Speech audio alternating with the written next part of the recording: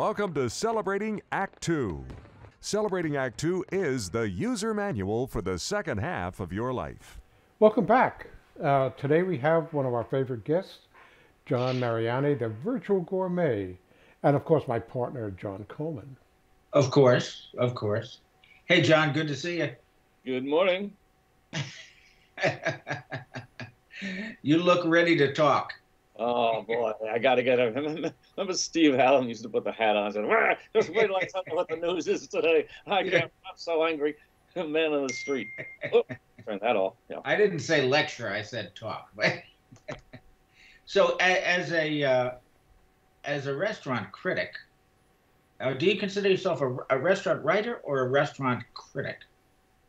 Well, somewhere in between, meaning that I wear both hats as well as travel writing and wine writing and so forth. But to me, a critic or a reviewer is a guy at a weekly newspaper or maybe a magazine where he goes to a restaurant a couple of times and reviews everything from top to bottom. Used to be anonymously, now nobody cares anymore about that. And talks about each individual thing from their locality.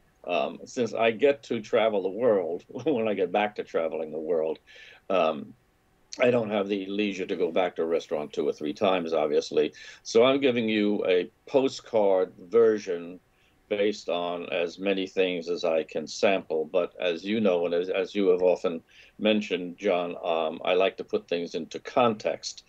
So if you're reading a review by a critic of the LA Times, he or she doesn't have to fill you in on all that many aspects of where they are or what this neighborhood is like. But I kind of do if I happen to be in Warsaw or Prague or an arrondissement in Paris. And I try to put things into perspective, the kind of food. So, yeah, I'm more of a writer and encyclopedist and so forth and traveler, as well as doing the brass tacks of reviewing. You know, I guess the question came to my mind was with this COVID stuff and so many restaurants closing, and now, thank God, some restaurants opening, the reviewer's role of the critic's role, I should say, really, not the reviewer's role. But the critic's role doesn't seem to be as necessary as a reviewer. I mean, I'm kind of making a fine line there, but do we still need people to tell us this food is good or this food is bad and don't go here and don't go there? More than ever, which is to say that people really do. First of all, people are dying to go out to eat. I mean, I don't know a single restaurant around here where I live in a little town, a little village of Tuckahoe, that isn't packed most nights of the week.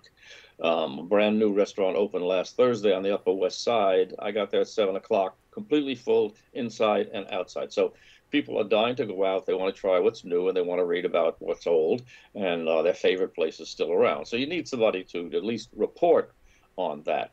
But the review is the way that we review now, and I think I speak for pretty much everybody who has spoken about this, is a bit different for various reasons. First of all, those restaurants that used to give out stars, or in New Orleans they give out little red navy beans and so forth, the ones that give out stars have stopped for the time being. And because they realize, the reviewers, that not one of these restaurants can possibly be in peak top form during COVID, not least because of staffing, because of getting back up and running, getting all the grease traps cleaned out and so forth. Restaurants are struggling both to survive and to thrive.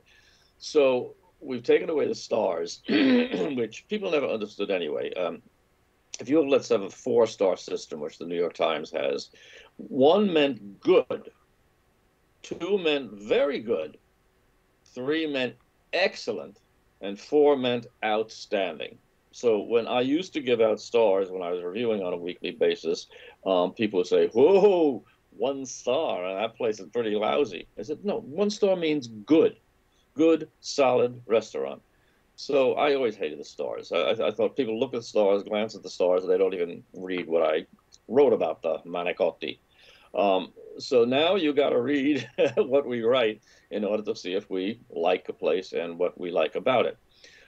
We are all being much more forgiving in the sense that the other night I went to a restaurant in Manhattan, which it was a simple Italian trattoria with great food, terrific wine list, good waiters, but the service was a mess. And we were there for 3 hours for a three-course meal. Um, and they have to tamp down the noise, and they have to turn up the lighting. These are things that I didn't allude to except in passing, because you got to cut them some slack these days. The last thing you want to do, and we always said this even in the good old days, restaurant critics never want to put restaurants out of business. Mimi Sheridan, who was the worst of them, used to say, "Oh, they put themselves out of business by being lousy." Well, that's not entirely true, but she was a person who used to review for the New York Times decades ago, who admitted to having a true mean streak, which even her editor said, you know, if you want to slap these people, you have to, like, do it with your ring on. I mean, he says, well, that's the way I feel. You know, I'm a consumer reporter. Well, a restaurant critic is only barely a consumer reporter. On the other hand, we're not supposed to be so Pollyanna as to praise everything that we see and eat just to be nice guys. But there are and have been some in the past which earn the enmity of restaurateurs, not without reason, because some of these people, some of these reviewers, critics went in there in order to establish their own persona and to get people to read them. Their editors would even encourage them to be rough, tough.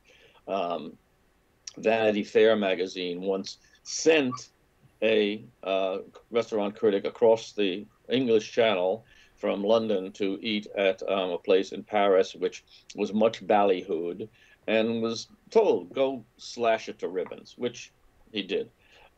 This is a great, great rarity. But I mean, there have been instances when editors in chief who couldn't get a great table at a restaurant in New York would tell their food writer, go and tear the place to ribbons.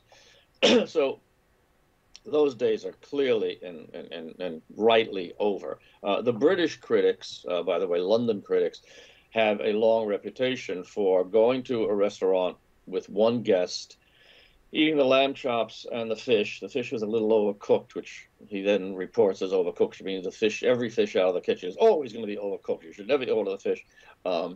And comment, because they don't have much to write about the food, they say, oh, well, this is a ladies who lunch place. Oh, this is a place where Eurotrash go. Oh, this is a place where you're going to find men in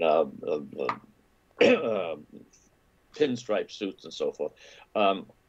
That's a little part of what you should be reporting on, not the whole. You know, it's kind of interesting, John, in the years that we've been talking with you and you give us reviews of restaurants, I think one of the most valuable things that you provide is context. You're going there to enjoy a meal, and often with friends. You're not just going as a paid reviewer for some organization. So you're there and you're talking about it in context. And today more than ever, what I find very valuable about your opinions and people like yourself is that restaurants that used to be 4-star or whatever high ranking they had someplace may not really be up to it, but still be a fine place to go have a meal. And you keep it in context. And also a lot of the newer places that were given birth or survived the pandemic sometimes are doing an amazing job far beyond their background. So to answer John's original question about are you more valuable now than ever? Well, if I'm going particularly to a strange town that I haven't been before, haven't been in a while, and I'm going to pay a lot of money for a very nice meal, I'd sure like to have somebody who could put in context. Good point. And I think that the worst thing you can do is to go to like TripAdvisor or Yahoo and look down and they give out stars and stuff too, ridiculously. But these are These are common folks just like us, vox populi, you know. Well, when you read and this guy says, this is the worst meal I ever had and they gave me a lousy table, how do you know who that person is? Not that they're being paid off by another restaurateur to say these things or to be paid off by the restaurant to say wonderful things, but you just don't know. You also don't know if this person has any taste level at all. I go out with friends of mine all the time, and I don't really like garlic. Oh, I don't eat shellfish. Oh, and so they're hardly in a position to judge the array of the menu, or some of them feel intimidated. I don't like fancy restaurants. Well, you know, I've got like fancy restaurants. I like holes in the wall. I like all kinds of, and I have to assess them within that context, as you say. So yes, you need me when you're going to Phoenix, Arizona, and you don't know the city. And the Phoenix, Arizona restaurant needs me because I'm the one who's telling Art, this is where you should go, more than ever. Yeah, good point. Good point. Well, thank you. I appreciate that perspective. For more on Celebrating Act Two, visit our webpage, follow us on Facebook, subscribe to us on YouTube, and tell your friends. Celebrating Act Two is the user manual for the second half of your life.